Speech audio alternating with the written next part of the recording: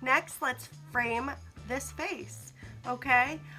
Who doesn't love a good eyebrow, all right? I'm obsessed with my eyebrows. They're super important to me. I pluck them regularly, and my favorite product to use to fill them in is our brow palette. This comes in 3 different shades. Light is for blondes, and then it's got a brunette shade, which is this one, and then there's a dark, okay? So it comes with 2 pressed pigment like shadows. You have a setting wax over here. You have 2 different highlighters. You can tell which ones I love to use the most. So let's get started.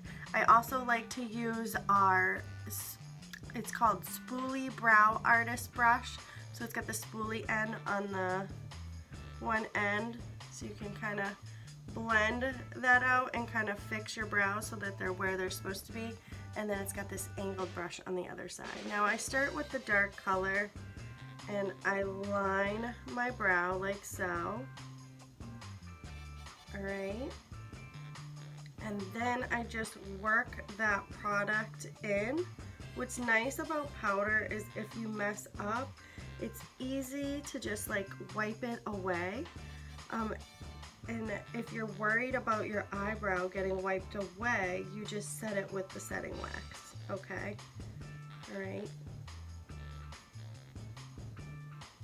But I'm just using what I put on there and working it in.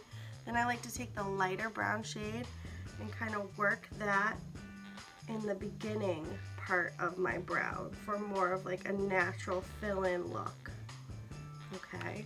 Ooh. And then I'm taking a little bit more of the darker shade and blending that with the light, okay? So it kind of transitions together and looks more natural.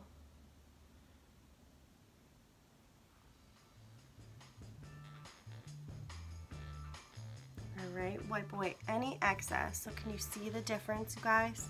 How cool is that? You know, it's a huge difference.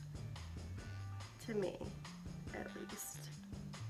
And then I'm just taking that pink cream and adding it to the bottom here for that highlight. Pretty cool, huh? If you have any questions, feel free to reach out to me.